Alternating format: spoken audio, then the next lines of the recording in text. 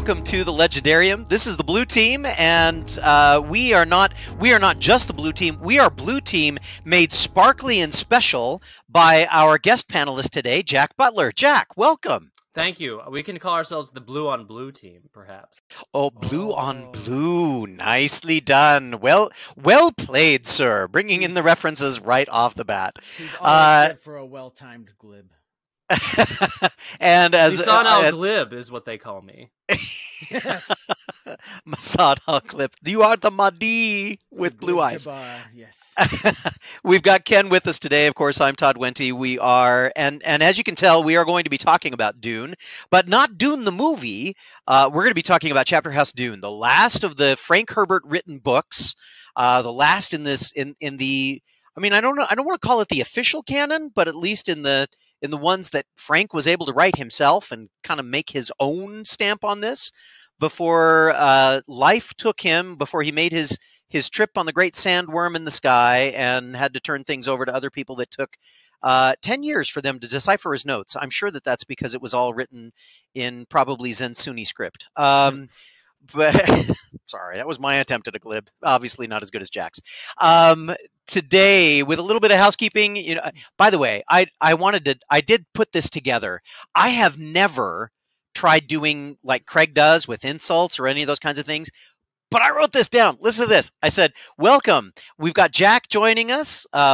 Jack, I didn't put anything mean on you or specific on you because you are just so important and impressive. We just say Jack's joining us and people go, ooh. But I did put on. You just want to make sure I keep coming back.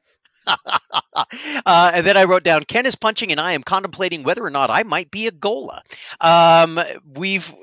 This book is probably a great place for the Dune process to kind of take a hiatus. I don't know. We'll talk about that a little later, but my goodness, what an interesting foray into the final little bits of Dune.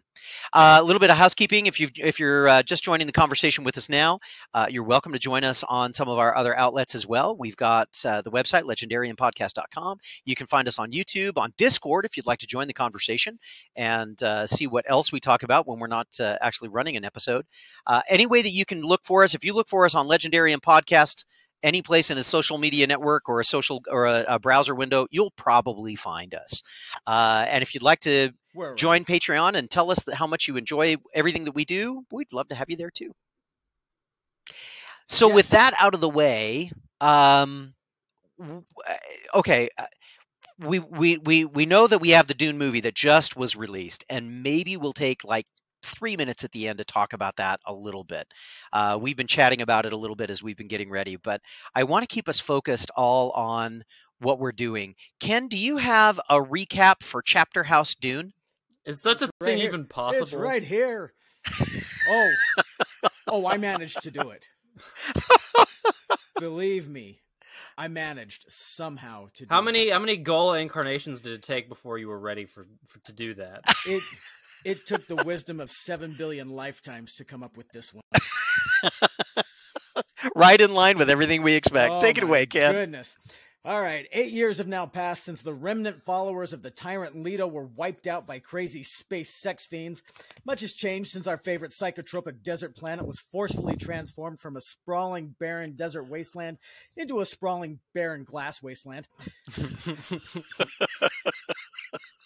Change is good.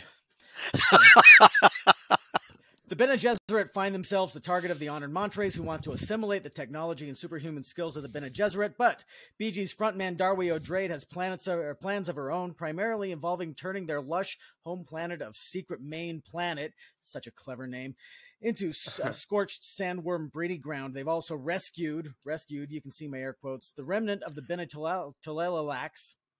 I never could say it. Six books, I can never say it. In the form of a 5,000-year-old throwback with a vial full of DNA in his chest, but he conveniently allows them to resurrect Miles Teg and plug him back into the Matrix, so that's cool. Ooh, nice reference. The honored Matres also managed to blow up the Bene Gesserit's equivalent to the library at Alexandria, which would be a problem, except the last librarian manages to smuggle the info off planet and hand it over to Space Jews. Yay! Because why not? Sure. I can't believe you said it that way.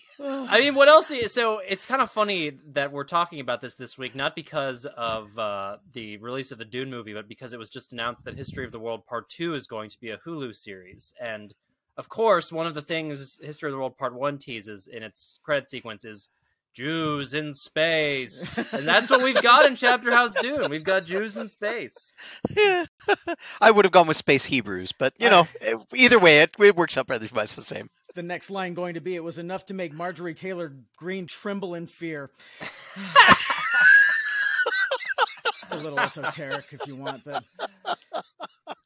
So, anyway, Lucilla shares minds with Rebecca, who is the space Jew Reverend Mother. I don't know. Just go with it. Who promises to take the memories to the sisterhood, which is good since they immediately turn Lucilla over to the Honor Montres, who rage kick her back to the Stone Age. Some people. Back on Chapterhouse, time passes, and Shiana is dragged in from the desert to waken Miles Tegg to be the 10-year... I have issues and questions. Oh, and we know you do. They waken him up to be the 10-year-old Bashar to lead the Bene Gesserit military forces of the Sisterhood for the assault of the Honored Matres. They attack the Matres. Darway O'Dray dies, leaving Marbella, Idaho, in charge and left to fuse the remnants of Bene Gesserit and Honored Matres, making her the Great Mother Superior Reverend Matre or something. I don't know. In the end... Bottom line, sandworms are back. Marbella has plans. They don't include Duncan, who takes a stolen no ship and bails this party with Shiana, Miles Tegg, the Telalala, and 1,000 years of important DNA, leaving with a cliffhanger and a bunch of unanswered questions. I cannot wait to see what Frank Herbert has planned in the next... Oh. Dang. By the way, Ken, I don't think you have to say it's Marbella, Idaho. I don't think they ever got married. They're just living in sin. History will call them wives. Yes, that's right. It is very sad to end on that note, because particularly, I don't know if this is in your copies of Chapterhouse Dune, but mine has this very lovely tribute by Frank Herbert to his wife, and this is the last thing, I guess, that Frank Herbert wrote about Dune before his death. Yeah, I know what you're talking about. I was also going to ask what the question was with Daniel and Marty, but oh my god, which is also a nice little tribute in my opinion. So, tribute to what? I feel like there's a lot of question about whether or not that was supposed to be a little bit of a tribute to Frank and Beverly. Yeah, Beverly. Yeah. That was basically sort of in the Frank sense and that Beverly some people theorize that Tom Bombadil is supposed to be like Tolkien himself. Right. Yes. Right. Yes. Sort of existing apart from the reality that he created. Yes. The moment that ends, I sit there and I said to myself, he wrote himself into his book after all. And David Lynch shows up in the movie as a minor. Frank Herbert shows up as a face dancer. So there you go. And it was mostly seen as, he wrote this book after Beverly had died, and so it was mostly seen as an attempt to put him and Beverly in the movie, him probably realizing his time was limited, and basically it was a nice little epitaph saying, here's what we gave you, go enjoy, now we're out of here, type thing. Which is a nice way to look at it. I don't know if that was actually the way it was written. I think Brian Herbert kind of substantiated some of that talk. I don't know if he officially substantiated it or if it was more of a, sure, it sounds like a nice story, I'll go with it type thing. But do we want to start at the end here, or do we want to? How are we going to talk about this book? The summary should suggest just how bonkers it is to people who are Todd. I did my part. It's all you now. Yeah. Well, my first question that I had for both of you was, what did you think? You came away with this book. Is this a book that you say, I recommend it, or the book that you say, all the rest of them are really good. You can avoid this one if you want. What did you think? Jack, do you want to kick it off? I think I have to say that this was definitely the hardest one to get through. I just couldn't really. So in our Heretics of Dune episode, I recounted how upon my first time reading the book, I couldn't figure out exactly what was happening or what the sort of through line was or the thematic intent of the book, and then suddenly halfway through, I kind of had an awakening to what it was about, which was namely the sort of difficulty of persisting with traditions and the problem of institutional survival over time. I could not figure out exactly what Chapterhouse Dune was about, and I still can't. I mean, I understand the plot more or less. I mean, again, as Ken's summary suggested, there's a lot going on, but I just couldn't. There's much, yeah. I could not quite discern what the thematic intention of this book was. I guess there's some bits of the same Heretics of Dune theme of just institutional memory and whatnot, especially with the fact that the Bene Gesserit are literally transforming their home world into Dune, and just the fact that the fact that they've survived all this time and are basically just continuing to try to survive in the face of yet another threat. This one, a true threat, as someone says in the book, they were kind of actually, they and Leto II, the God Emperor, kind of had the same goal ultimately. It's just that Leto was a jealous adherent to the Golden Path, and he just kind of wanted to sideline the Bene Gesserit. Whereas Yes. the Honored Matres just genuinely want to exterminate the Bene Gesserit. But Yeah. but anyway, Or at least absorb them. They absorb. Yeah, right. like Make them a kinda like functional the Borg. non-entity. Yeah. Yeah. You've got technology and abilities that we want, and we don't want to take the time to learn them. We'll just take them from you, Yeah, exactly. basically. So yeah, So- that was my problem. Is just there was a lot going on, and I couldn't. The things happen in a sequence that unfolds in a plot in the way that books work, but I just couldn't. I couldn't exactly see where Frank Herbert was going, and now we'll never know exactly where he was going. Yeah. Yeah. Ken, how about you? Your initial impressions? I felt like there were several times during this book that I thought, why do I care? There was so much talking. I'm like, Yeah, lots I of don't- talking. there's a lot There's of- always been a bit of this in the Dune books, but there has. And this well, sort of doubled down on it. in any novel, you're going to find a lot of exposition and a lot of world building and such. A lot of the details filled in. You're going to find that there was a lot of stuff going on with the Bene Gesserit that I felt was very, if you've read the Wheel of Time, very Aes Sedai like, where it was just a lot of what's going on in the day to day and why do I even care? Yeah. But Yeah, there's like an extensive section discussing the fruit that they're growing. yeah, exactly. At the Yeah. And at the base of every tree is a Reverend Mother buried so that she can feed that tree. I'm eating one of my former Reverend Mothers. I mean, come on. Yeah, I there mean, was a lot don't of they that. have all these Reverend Mothers in their memories too? How does the Reverend Mother feel about being eaten? I'm eating you. I'm Please contributing show a back. little respect. But at the same time, I did see a lot of themes, and it felt like it was kind of Frank Herbert's themes' greatest hits. Like Yeah. in Dune, there was a lot of how we treat the indigenous folk, and there was a lot of environmental stuff, and it felt like he was basically trying to get out a lot of his grievances, not necessarily so overtly as he used to, but they were all still there. Like, for example, we're turning this lush planet into a desert for the sole reason of getting the riches that the sandworm can provide. We're destroying our planet. We're exterminating all of one people so that we can absorb what they have. We're fighting against autocracy, which is in the name of democracy, that sort of stuff, where in the sense that the Honored Matres absorbed the face dancers, or not the fish speakers, excuse me, and took that power and just kind of absorbed it. And it seemed like there were a lot of grievances, or a lot of things that Frank Herbert was trying to get in before or while he still could, basically. Yeah, one of the things that as I read through the book, what I felt like, and I mentioned to you guys earlier when we were chatting about building a morgue, of comments and posts that maybe you'd like to send out, but you're thinking, well, this isn't the right time, or they're not the right platform.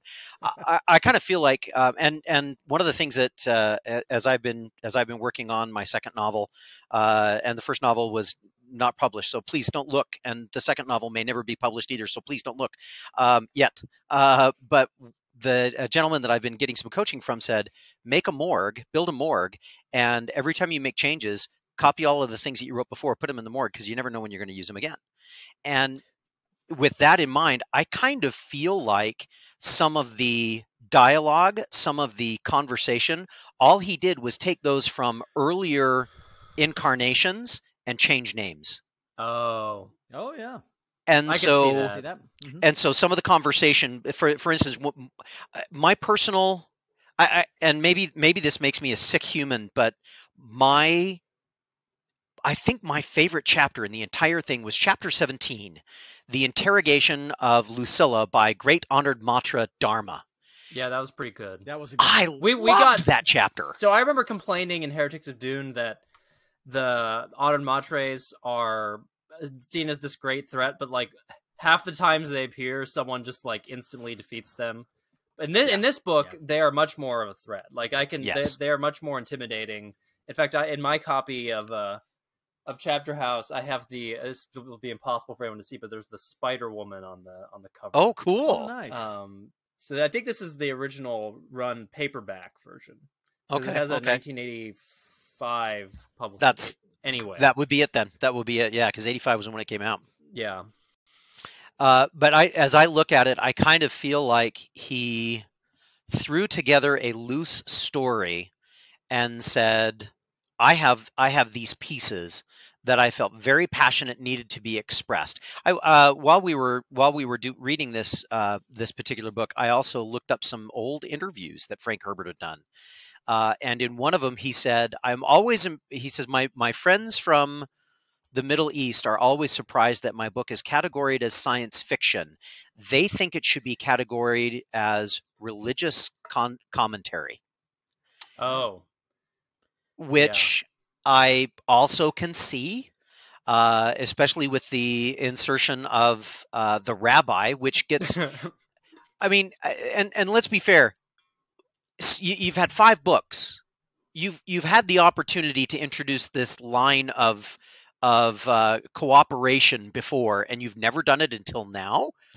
Come on. Are there? So you guys were much better than I was at noticing the hints about the axolotl tanks, and how the fact that they turned out to be just wombs basically was the predicate was laid for that. Are there any hints whatsoever about the Jewish people having continued to exist in continuity with their past? The only clue that I can find, is a reference, and I'm trying to remember whether it was in Children of Dune or Dune Messiah, that says we have built religions for our use, and we have allowed some religions to continue to exist, and others we have squashed. Oh yeah, I remember that. And that's the only, but they don't say why. They don't say which religions. They just throw that piece out, and I'm kind of like, was that you putting a little place marker in some place where you could say, and if I decided that it's going to be the Jews, if I decide that it's going to be the Protestants, if I decide that it's going to be the Catholics, if I decide that it's going to be the Greek Orthodox, if I decide that it's come on, I mean, one of the things that has been expanded upon in a lot of this stuff is the connection, and they reference this over and over in the last 2 books, the Zen Sunni combination, with especially with the Bennett Laylaks, that they have these 2 traditions, the Sunni tradition and the Zen tradition, both of which emphasize peace, but both of which are kind of, I mean, they don't fit together. Yeah. And they just kind of went and squished them. And yeah, but with the Zen Sunni tradition, you really see that quote you just mentioned. You really see why the Bene Gesserit allowed certain religions to continue to exist, because Skytel is being constantly manipulated by yeah. by Bene Gesserits who are like, oh, well, I happen to know your doctrine. And he's like, oh, she knows my doctrine. And then he's like, oh, okay, what do you want me to do now? Yeah. And then 4 pages later, he's like, and they did it to me again. Those darn Bene Gesserit. It felt like a Scooby-Doo moment every time. Those darn kids and their darn dog. Would have got away with it, too. Oh, those witches and that blasted Gola is kind of how I guess that makes Gola. I guess that makes Duncan Idaho actually Scooby-Doo. So with that in mind, it sounds like all of us. How Scooby-Doo has survived all this time. Scooby-Doo is a Gola. Somebody's going to say that is a phrase that has probably never been spoken by anybody in history before. So congratulations. I'm probably going to find myself staring down assassins after that. So it sounds like all of us have reasons to say, yeah, this isn't the greatest installment in the Dune franchise, but you know, if you're hankering for some Frank Herbert, then you know, go ahead, yeah, pick it up, read it.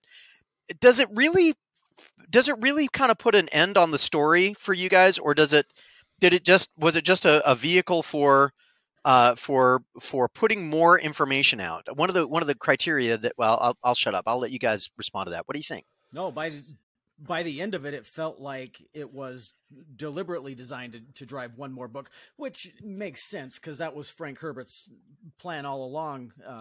So they say that he was going to have a 7th book, and I mean, they found notes on floppy disks leading to that. Yeah, back in the 80s. Back in the 80s. Well, yeah, I mean, they really did. They found his old notes. Yeah, they were in like a safety deposit box. A safe deposit box. Long after he had died, they found him on floppy disk that had a rough outline and everything. So, I mean, he was planning on making a 7th book. And very much, it's now that I think about it, it's kind of like the God Emperor's journals in a way. Oh, a little bit. Oh. Interesting comparison. Are we on the golden path? Gosh, I hope not. Heavens, if we are, we're in a lot of trouble. If this is the golden path, I want to go back. Yeah, and it's worth noting, and I did kind of mention this is a kind of the end of the Frank Herbert stuff with Dune, but then Brian Herbert and Kevin J. Anderson pick it up and run with 2 more books, Hunters of Dune and Sandworms of Dune. Have either of you have any interest in pursuing the story beyond what we've done up to this point in time? So I'll answer both that question and the question you asked about whether the story felt complete or not in Chapterhouse, because I have a sort of combined assessment here. I think my answer to the first question you asked is both yes and no, because I can see some clear, obvious setups for future stories in this book. There's the obvious one to me is, well, there's a couple. One is the fact that there's these hints that the Honored Montres, who are kind of this now is fully established as this fearsome force who are trying to basically obliterate and absorb the Bene Gesserit, they're actually running from something else. Yes. What the heck are they running from? It reminded me, I should have looked this up because I can't remember now. I feel like there's some historical instance of, maybe it was the Huns. The Huns invade Rome, or not. I'm going to mangle the history. Whatever it is, some tribe or some people overwhelming a different group because they're actually running from somebody else. This is actually something that's happened in history where everyone assumes that they're the bad guys, but they're actually fleeing an even worse force. What was that? I don't know. We certainly don't learn in this book. I would like to know. I'm very curious, especially given that the threat the Honored Montres pose, and how frightened they are by, and how like sort of skittish they are whenever it's someone asks them about this. They're just kind of like, we're not going to talk about this. So there's that hint, and then there's the Daniel and Marty. There's this mysterious old couple whom only Duncan who can see them. Is that right? As far that as we're aware of. Yeah, as far as we so see. they appear, Duncan, who, by the way, Duncan and Marbella spend most and Skytel spend most of this book just inside of a ship as guests. like this We'll call 'em bizarre, guests. the most bizarre sitcom you can ever imagine. Just the three of them, or maybe the most bizarre reality TV show you can ever imagine. That's probably a better. Sounds like the start of a joke. Yeah, it's like Big Brother Dune, where they're just constantly being monitored and hanging out. Two But of them are having sex, and the other one just sits on the side as the permanent third wheel. Hey, Right. what are you guys doing? You want to hang out? So they're just in the ship the most this time, but the most interesting thing in Duncan's life, aside from the sex that he has, is occasionally he gets these visions of this old couple who are just in this garden somewhere, and they seem to be going about their lives, and then suddenly they look back at him and they're like, "Oh, can he see us? That's weird. He's not supposed to do that." And Duncan is just meanwhile like, "What the heck is going on? Who are they? And why am I seeing them?" And the book even ends with the two of them having Yes. this very fourth wall breaking conversation about Duncan once he and his crew take off, peace out, as the kids say these days, from the whatever's going on. And then that's it. We don't know. We have no idea who these people are. We don't have a clue. And that seems We know like they like roses. that's true. right. We know that. But that seems to be one of the most obvious hints that Frank Herbert had something else coming. We'll have no clue what it was. So that's my yes and no, or that's the yes, or that's the no of whether I felt like the book was a satisfactory, or kept the story going, and that there was more coming. The way in which it was satisfied. So if the whole point of the Golden Path is just to kind of ensure that mankind's future remains undetermined and mysterious and immune from, and like not dependent on a single source for something. I want to find the exact quote here, but I'm going to keep talking as I do. Here we go. Then the way that Duncan and his crew leave everything in their ship with the guy with the tube of DNA for all of these important characters in it and stuff. We're on an unidentifiable ship in an unidentifiable universe, Idaho said. Isn't that what we wanted? I mean, that is kind of a good and fitting way for Dune to conclude. You just have this group of people who have the resources to continue this mysterious journey, and they're beyond the reach of their enemies, and they're going out into somewhere in the universe. We have no idea where, but they have the wherewithal to keep this sort of morsel of hope alive.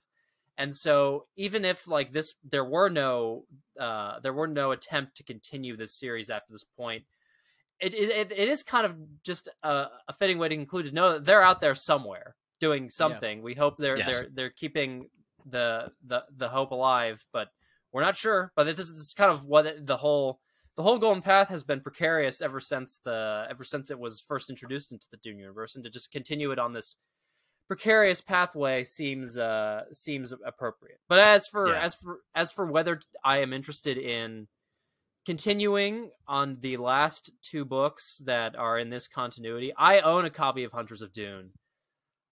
I haven't been able to bring myself to read it. I'm just not sure if I want to. But there are obvious reasons to want to know, like, who the heck Daniel and Marty were, and what the heck the Honored Montres were so afraid of, and what's going to happen to Duncan, whether there will be another Duncan Gola, or whether this will be the last Duncan. I doubt it. There are reasons to continue, but anyway. Yeah, I think for me, Jack, in reference to what you were mentioning, if we look at Dune not as a story of the characters, but as a story of humankind becoming both too satisfied, too soft, too dedicated, too connected to the way things are, and not embracing of the real adventure, which is finding out what human potential is all about, which is really what the Golden Path was about. Let's bring out the best in humanity, and the scattering was about that. The Bene Gesserit's manipulation of genetic lines was all about bringing about somebody that could put us on the golden path. Unfortunately, the one who put us on the golden path, according to them, the tyrant, was unprepared to let us be on the golden path, made it his golden path where we just keep everybody even more satisfied. And when he finally dies and it releases us to be free and unfettered and explore, for me, that is this last book concludes that. And it says, we started you with a question, and the question was, how do we handle situations where we know that our entire lives are determined? We get Paul, we get Leto, we get all of these kinds of things, and now we've brought it to a place where none of us can be determined because they're completely unknown. I liked that aspect of it. As far as feeling, as far as my feeling of satisfied, and do I want to continue to explore? I'm kind of two minds. They're kind of in the same line you are. I am curious about what could be so frightening to the honored matres, but I'm also curious as to how somebody else would interpret all of Frank's ideas and then puts them into a new direction, and whether or not it would be a continuation of that or it's a complete reinvention. And I'm not sure that I'm excited about jumping in because I've invested so much in this other direction. Brian Herbert actually, so all I've read of Hunters of Dune is his introduction, Brian Herbert's introduction to it, which talks a little bit about exactly what you just mentioned, which is, and I think he admits basically, this will not be exactly what my father would have written because I am not my father. I mean, I have this resource of his notes to draw from, but I'm inevitably going to fill in gaps and interpolate things, and it's not going to be the same exact thing. So there will inevitably be some of his own vision and sort of mixed in with what his father imagined. So I don't know how he went about doing that, because again, I haven't brought myself to actually go through Hunters of Dune and Sandworms of Dune yet. And to be in interest of full disclosure, I have read some of the prequel stuff. The Butlerian Jihad trilogy. I've read two of the 3 books on that. I wrote an essay in National Review magazine about Dune, and I managed to include that as a parenthetical, which I think is really funny. I say the Butlerian Jihad (parentheses no relation). That's real self-indulgent of me, and I'm just gonna embrace it. It is I will say this: there was a lot more punching in those books than there was in all of Dune combined. Of course, I think those books were each about 700 pages long, so maybe they were as long as all of Dune combined. So I think there's I think for people that are really invested in this universe and in some of these characters, certainly not Duncan Idaho because he doesn't show up. Maybe in Hunters and Sandworms he does. But I also recognize and I also respect people who would say, you know what, this was Frank's work, it's done.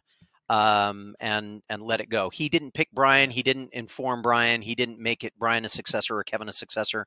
Let it be done. So kind of interesting. I feel like he kind of did, or at least he would be okay with Brian of all people picking up the ball and running with it, since that's his own flesh and blood. But we know how Leto felt about flesh and blood. Oh yeah. Well, and Brian and Frank collaborated on stories before and all that. Sure. And looking at the Wheel of Time, you can see how an unfinished work can be picked up and finished successfully, even if it doesn't sound quite the same. I mean, Brandon had a lot different tone than Robert Jordan had, so I'm not worried about that at all. I just feel like I'm kind of done. Yeah, I am interested to see where, at least where Hunters and Sandworms takes it. And I think for me, it's one of those where I'm saying to myself, I'm prepared to let this age like kimchi for a little while, buried in the ground and fermenting. Yeah. And then maybe when I come back to it, it'll be spicy and ripe enough that I'll be ready to try it again. Yep, there are other things I'd like to get to, and then maybe I'll get back to Hunters and Sandworms. We'll see. Sure. We'll see. So let me ask this question. Were there any scenes? So we've talked about this book as kind of a hodgepodge of a lot of different ideas that are kind of kicking around. I mentioned my favorite scene, or one of my favorite scenes, is the interview between Lucilla and Dharma. Did you guys have any scenes or sections of the book that you said, you know what, it was worth wading through all of the other stuff to get to this moment? Were there any of those in this book for you guys? I know which one it was not. Okay. No, we're not going to talk about it. I did like the scene. Well, it seemed like all Duncan and Marbella did on screen was, or on the page, was talk. So That's either not all they before did. or after. yeah. It was like two lines that say, and they copulated, and then there's And talking then- before and then talking there's after. Yeah, and then there's a bunch of pillow talk in between. Talking before they're irritated, talking after they're sweaty, but I actually, and this might, come as a surprise from being from me, but I actually liked their discussions about love and what love was, and are we in love, are we addicted to each other, blah, blah, blah, whatever. And so, okay, the details maybe were a little bit boring, but the concept I liked. So... Oh my goodness, Ken, that's just It was- beautiful.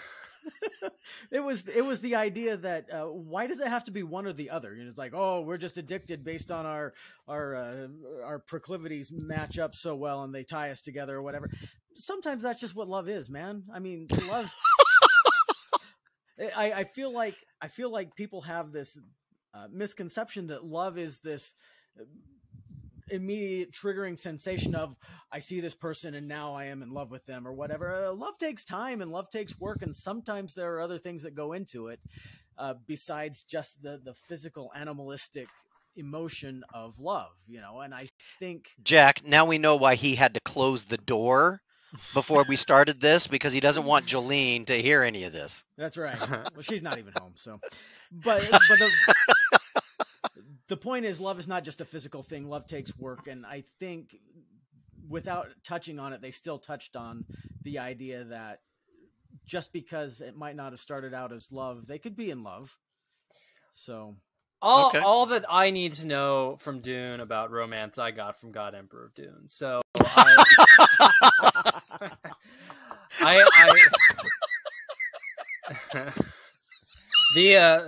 the thing that so that was partly a joke, but I actually did find deeply amusing I think in God Emperor of Dune that the quote that the God Emperor says is something like when he's talking about Hui Nori, says something like she reminds me of the Butlerian Jihad in the most poignant way, and this is meant to be like this incredibly romantic statement. I actually read through that passage for the first time when I was reading God Emperor of Dune the first time. It was right around Valentine's Day, I think of 2018, and I just thought that got me thinking of creating a compilation of Dune Valentines. Please tell me you didn't send any of them. No, I didn't, and I have not bothered to compile a list of them beyond that one. So.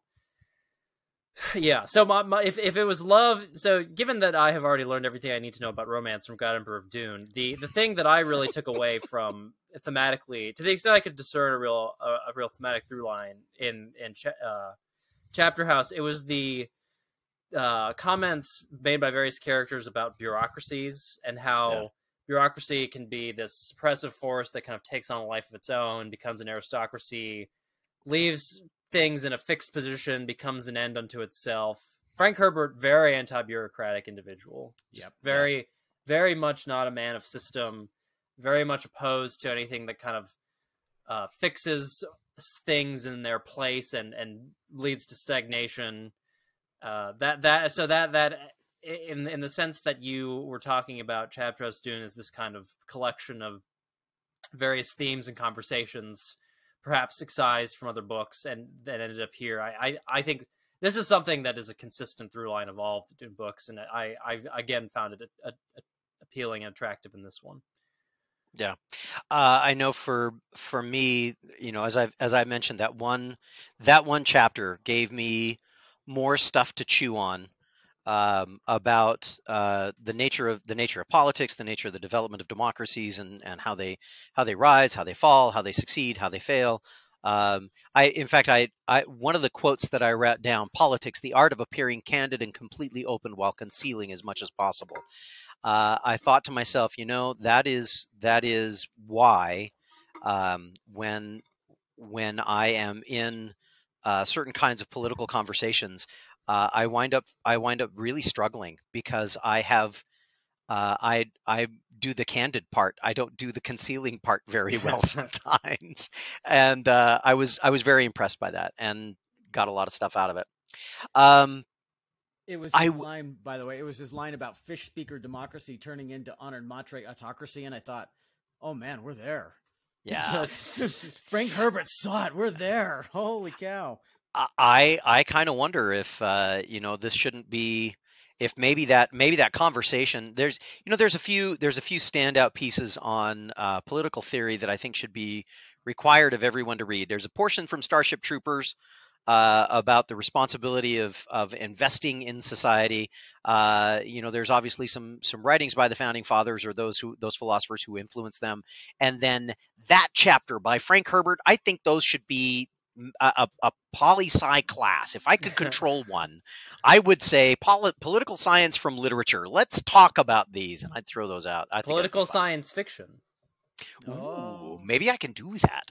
I'm actually interviewing for a position where I might have a chance at a political science class. Maybe I can get away with it. Probably not. Yeah, probably not. Poli-sci. So I want to ask you a question. The battle scene at the end that takes like 4 chapters. Did you guys enjoy that? Was that one that you enjoyed, or was that one that you kind of went, what? There were some interesting parts of it. I kind of again, I'll use my visual display here, which will be great it'll be great for the YouTubers, but bad for the podcast listeners. I have the 10-year-old Miles Teg sort of on who is this? Who is carrying him again? I can't remember. Streggy. Oh, Streggy, right. This sort of random Bene Gesserit who shows up. Yeah. And carries him around and allows him to like be the Miles Teg we know from Heretics of Dune, but as a 10-year-old boy. Does that make Streggy his war horse? It makes I don't know. I have no idea. So that was like when I first got this copy of the book, and I was just sort of looking at it. I saw that spine image, and I was like, what the heck is that? How is that going to be? Is this depicting something in the book? And yeah, it turns out yes. As a matter of fact. There were plenty of what the heck moments in this book for me, by the way. Are you sure you don't want to talk about them more? Well, I mean, starting with the space juice, that was one of those, wait, what? And Scytale showing up and me going, wait, what? Who? Yeah, there were several of these, and then of course Shiana and the awakening of Miles Teg. I'm like, what? Now you said you didn't want to talk about that, but you brought it up again. Do we need to talk about that? I don't know if you guys can talk about it if you want, but other than to say that I was disturbed at the detail. Yeah. I mean, to say that Shiana, I mean, and everybody knew it was coming. Everybody knows exactly how Bene Gesserit awakens Agola, So it wasn't a surprise that was. They give him cotton candy. That's what they do. And a puppy, right? But the detail was a little disturbing, especially in the post Me Too. Everybody's this is a 10-year-old kid we're talking about. Yeah, he's even though we transform him into an adult Miles Teg, and it's just very body, but it's strange that once he's awakened, he objects to it, but not exactly in the way you would think. It's just kind of like a stop it, woman. What are you doing? Not a like, hey, aren't I 10 years old? Right. Can you stop? All of this. Yes. Yeah. All of this. I mean, I feel like this is going to get you on some predators list around the galaxy for the galactic predator list. Well, who's gonna arrest Bene Gesserit? Let's be honest. Maybe that's. I mean, we would worry about like we would be worried about the Bene Gesserit violating sex laws, but not the honored. If that's the crime, the honored Montres are not going to be the ones to arrest them. Let's be honest. Right. Those who are only listening, can't see that Craig has just returned to the recording and is now laughing and is very confused by this being the point where he came back. That's right. The question that I have is, Craig, do you have somebody in the you have one of your kids in the room with you? He does, as a matter of fact. Yikes. So anyway, they're way too young to understand what you guys are talking about, so I think we're good. Okay, good. In that case, we'll keep going. The idea of it written 35 years ago was disturbing enough to see something like it, to the see of something like that written these days, and the furor that it would Frank Herbert would have been arrested. Furor that it would have arisen, or at least called out by the moral majority and say you're a horrible human being. Oh my goodness! But the aftermath, though, I thought was fun too, in the sense that all of a sudden 10-year-old Miles Tegg can move at the speed of thought for a brief second, and then he needs food, stuff like that. Like every 10-year-old. That's kind of a. I believe that I haven't actually seen any of the DC Universe movies that have the Flash in them, but I think they have this detail as well, where the Flash just has to consume thousands of calories all the time. Yes, and as he's someone always eating. As someone who ran cross country in college and it still runs a good deal, this is a true to life detail. You do need a lot of calories. So that's funny. Oh yeah, this is and that's in Heretics of Dune as well. After Miles has his original Matrix moment, he just goes to this like diner and someone says like, I need, basically he does the sort of Ron Swanson, I need all the bacon and eggs that you have. And all the eggs that you have. Exactly. It seemed like he said, I need one of everything. Yeah. Shall we bring you more? Yes. But start with one of everything. just keep it coming. So that was a nice little callback to Heretics, but it also made sense in the sense that here is grown-up mind in a 10-year-old body who cannot physically do what you will be able to do when you are grown up. Yeah. So well, the other thing, interesting, but I got a kick out of several times when they made mention of the fact that Miles was delivering these commands in a 10-year-old voice, and he was like, "I'm still having a hard time with this. I hope everyone else is executing my instructions." The only thing that would have been better was a voice cracking, during one of the that'll happen in full Peter Brady mode. I'm sure that happens in Hunters. So one of the scenes that I found, I'm not sure it's interesting, but it was one of those moments where I said, "Okay, I think I think I have a different perspective now."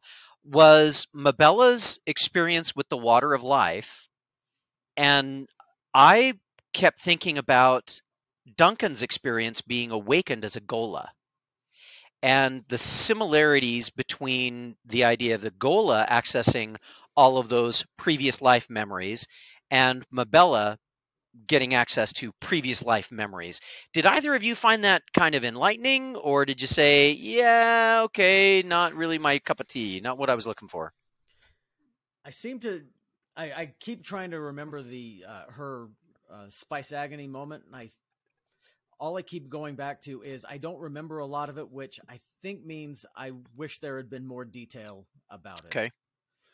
So, you know what I mean? Because I remember that chapter came up, and I remember she went through the Spice Agony and then she had all the memories.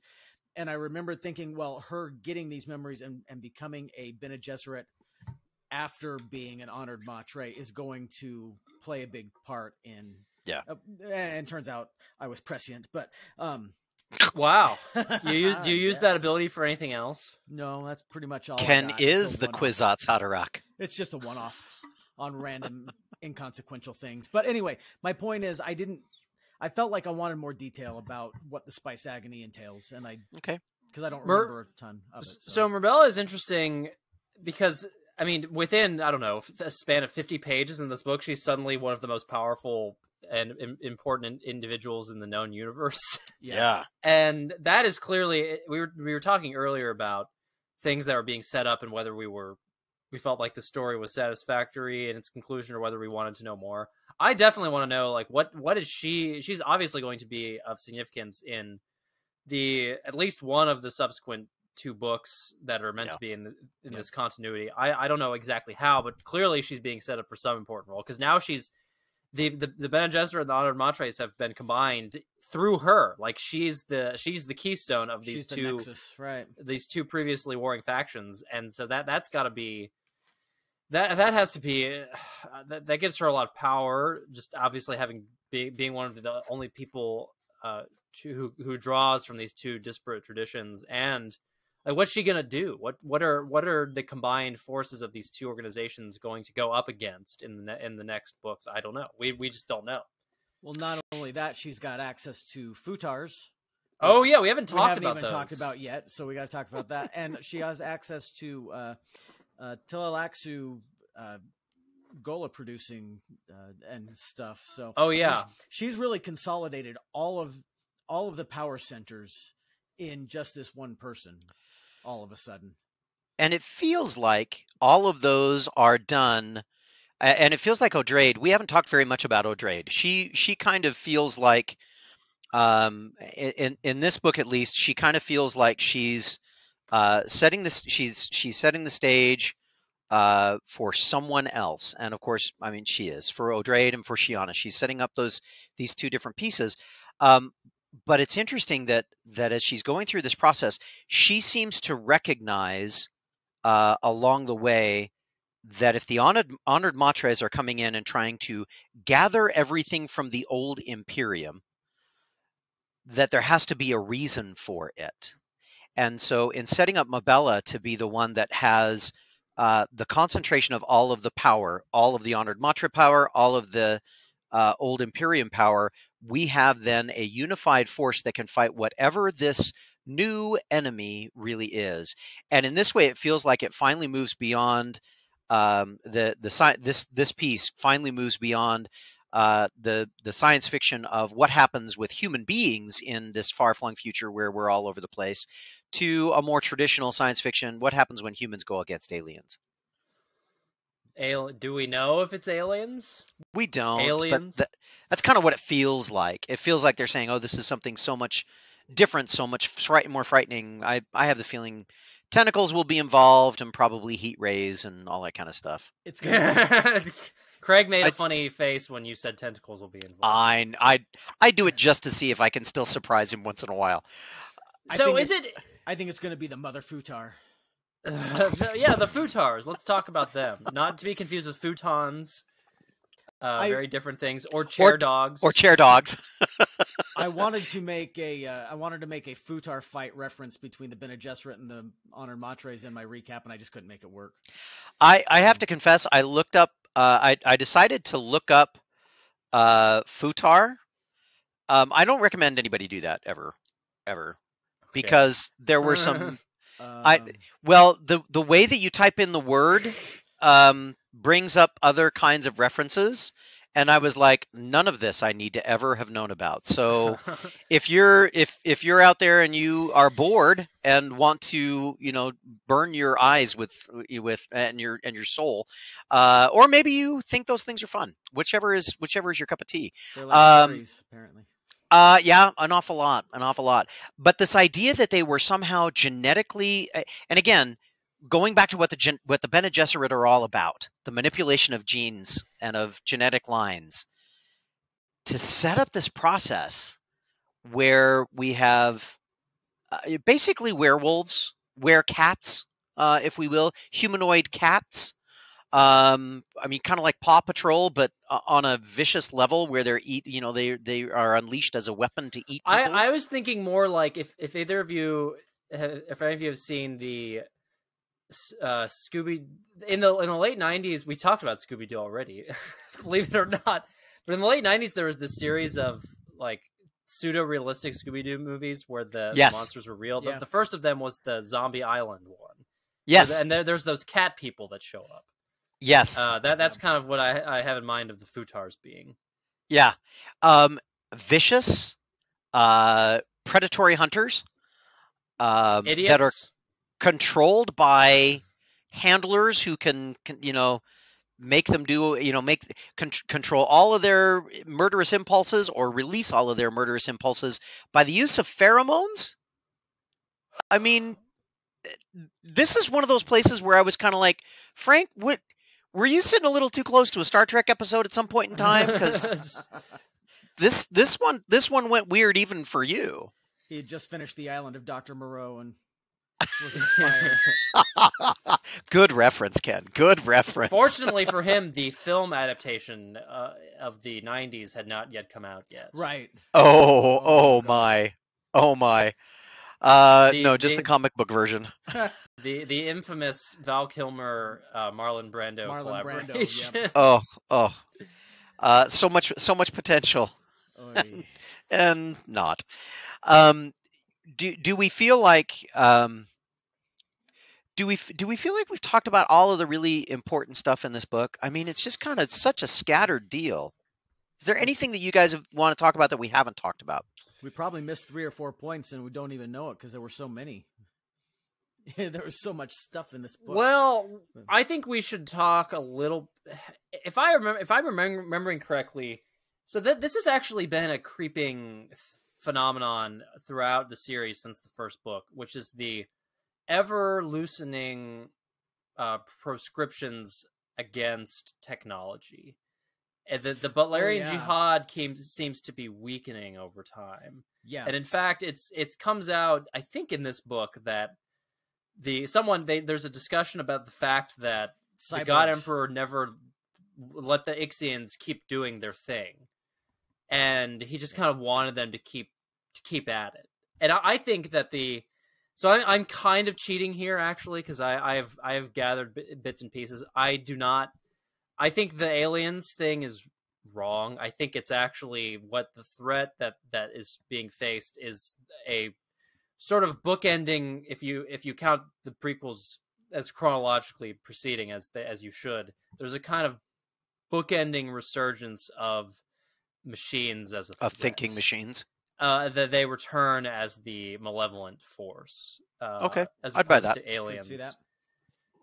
I'd buy that. But this is kind of interesting. So why, if that is what happens, then why is the universe wide attitude against machines gradually weakening? What is the gist or the point of that going on? Yeah, I got a couple of glimpses on that, and I think it's hinted at in the diminishing reserves of spice. Yeah. The big portion of and the big reason that machines still exist, right? Have basic machines for the most part, but nothing like a computer.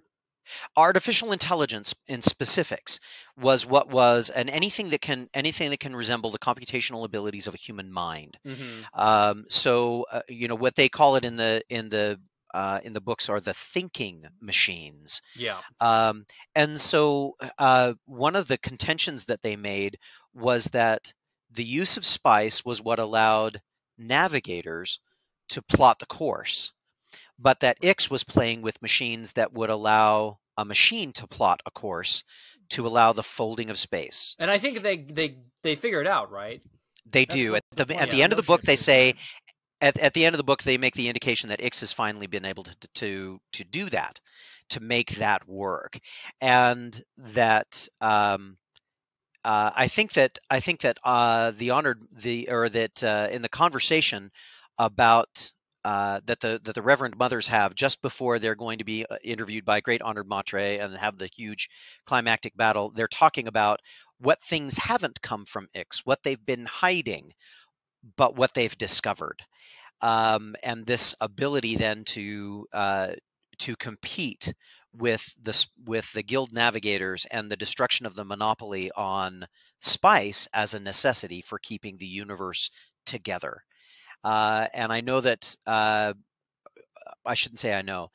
As I was reading it, I concluded that part of this is because with everybody's reserves of spice depleting, that was part of the reason that they talked about in the axolotl tanks. They wanted Sidetail to give them the information of how to create spice in the axolotl tanks, because reserves of spice are depleting and they don't have worms that are generating enough spice yet to make it work.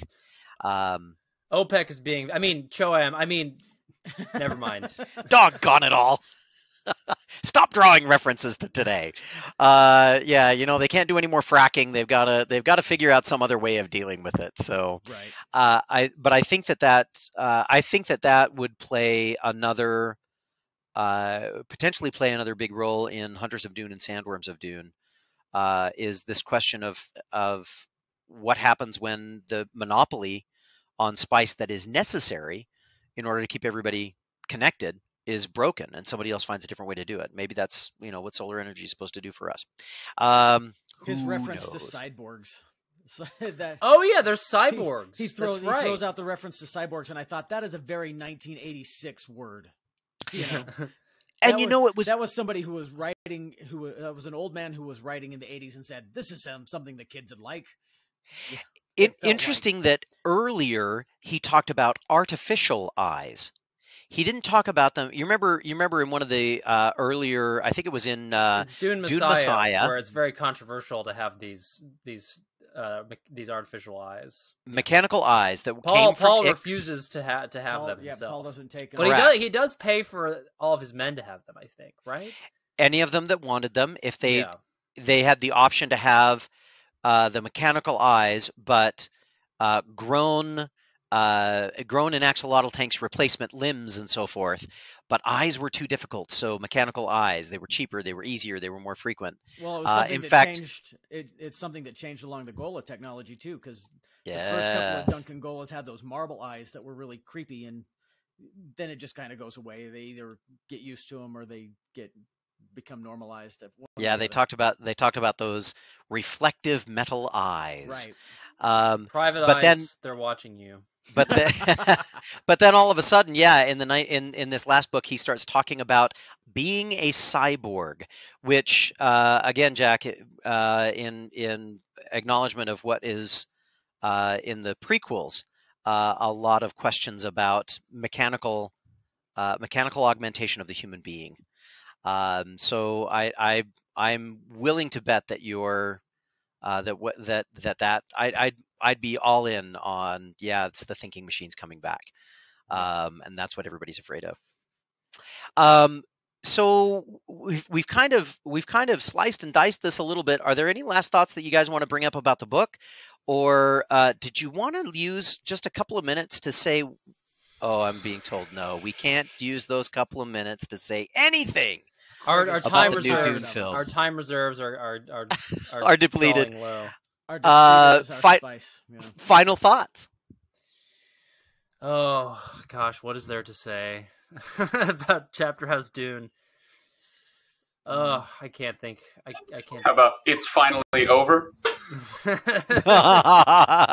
Yeah. I'm sorry. I'm channeling Ken here. I have to admit, a couple of weeks ago, Craig and I were working out, and I told him I was struggling to get through this one, but I powered through, because that's what you do. I think that in a lot of ways, I'm very satisfied that I can say that I have read the entire Frank Herbert Dune series. Yeah. A lot of posers out there pretending to be Dune fans after having only read the first book. There are going to be more and more of them, by the way, now that this movie is out. Yeah, they're going to say that they all know all about Dune, and I'm going to smile politely and say, you don't know Dune. Pat them on the head. Oh, that's cute. You're cute. Well, gentlemen, thank you very much for your time. Hopefully everybody else has had a good time with this. Recommend that you finish it if you're somebody that wants to be a purist, and recommend that you don't finish it if you're not prepared for kind of a scattered book. But there's back and read it a second time if you want to understand what's going on. there's enough things in it in there. It's a potpourri. There's something for everybody. But a the melange. whole book. Well done. And that's why he gets paid for those kinds of remarks. Ladies and gentlemen, thanks very much for your time. We'll see you next time.